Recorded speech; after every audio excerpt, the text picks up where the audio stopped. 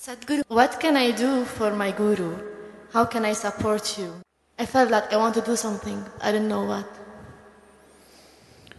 The best thing you can do is don't poison yourself with all those things.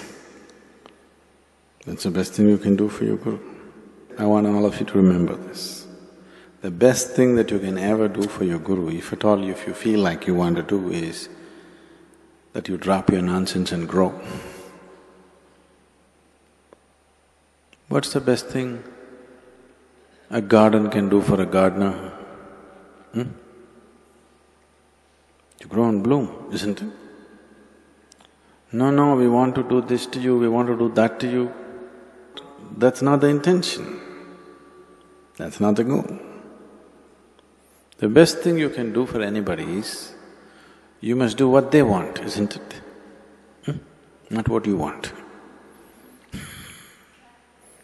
Always this is the problem. The best thing you can do for anybody is, you must do what they want. All this activity,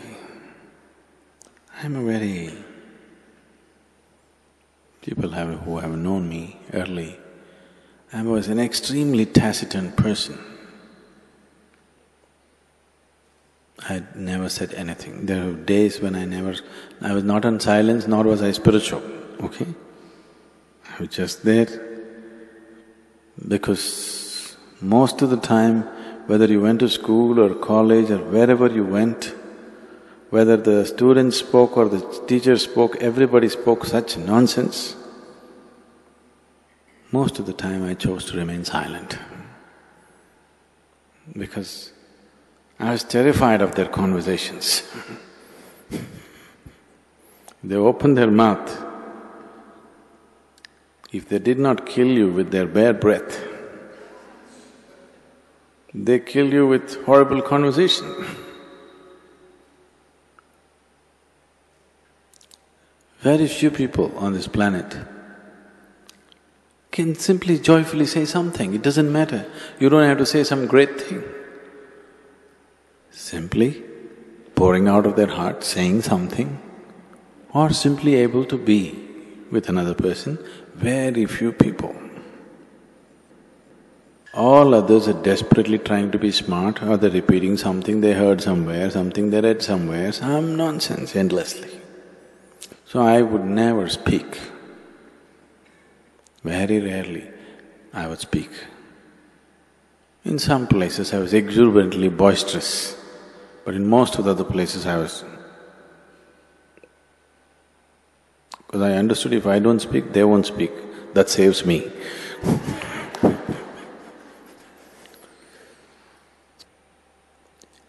So now all this endless talking, this activity, non-stop, doesn't matter where I am, constantly I'm in groups of people, not even with individual people, constantly with huge groups of people, either in public, sitting behind a microphone, or wherever I walk, there are minimum 10 people around me.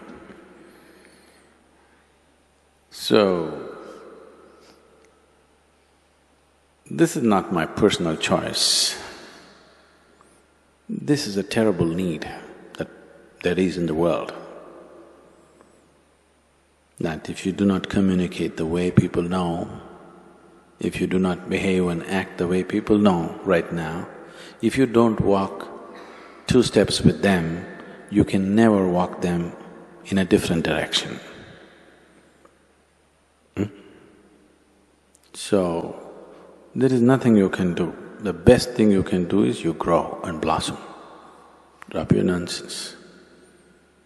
Your past nonsense, you leave it to me, present nonsense you handle. If you do that, that's the best thing.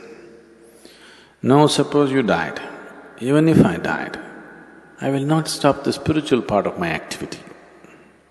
So I'm not so concerned about that. Yes, we're concerned. The foundation could be hurt, activity could be hurt, but not the spiritual part of the work. The concern is that people will be here and if they don't grow,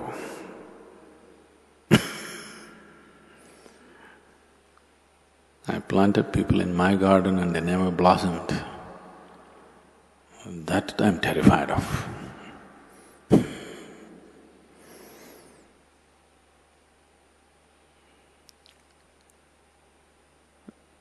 So, those of you who are very patient, who want to come here for 10 lifetimes and do it, I'm okay with them, but I think we must build an outer ashram for them.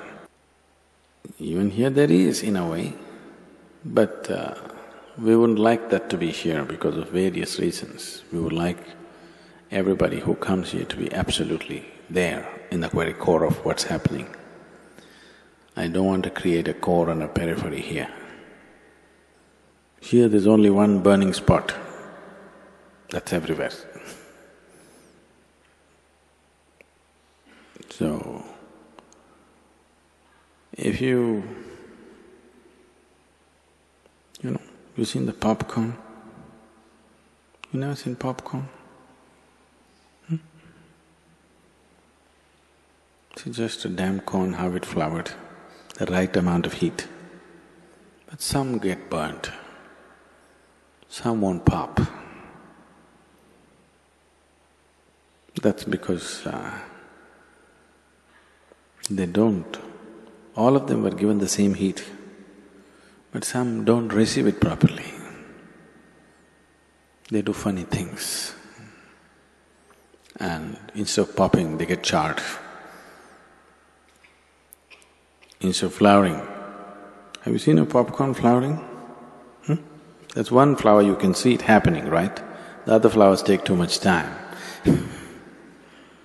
So right there it opens up in front of you. So, have you seen this happening to people when they come to inner engineering, Bhavaspandana? In 3 days' time, people are like that. But we don't want them to stop there.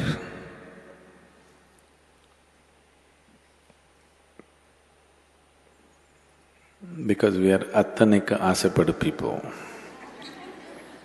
You know what that means? We desire for everything, we don't desire for this much growth or that much growth. We are not willing to settle for anything less than the whole.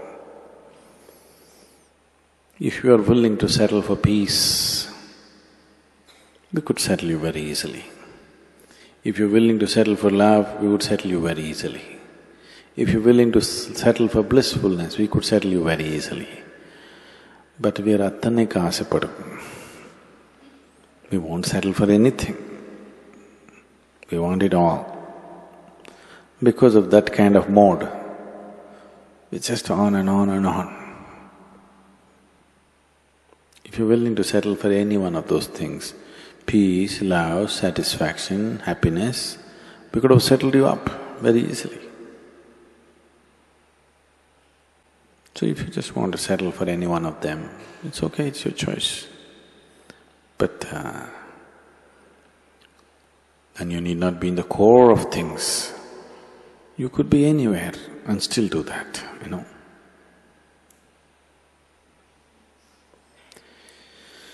So, what could I do? Especially if Sadhguru is going to die tomorrow, you must blossom tonight, isn't it? So I want you to look at life like this. Either you may die or I may die tomorrow morning. So, something should happen tonight. Isn't it so? So don't think in terms of weeks and months and years and decades or lifetimes. Think in terms of moments. Because life is in moments.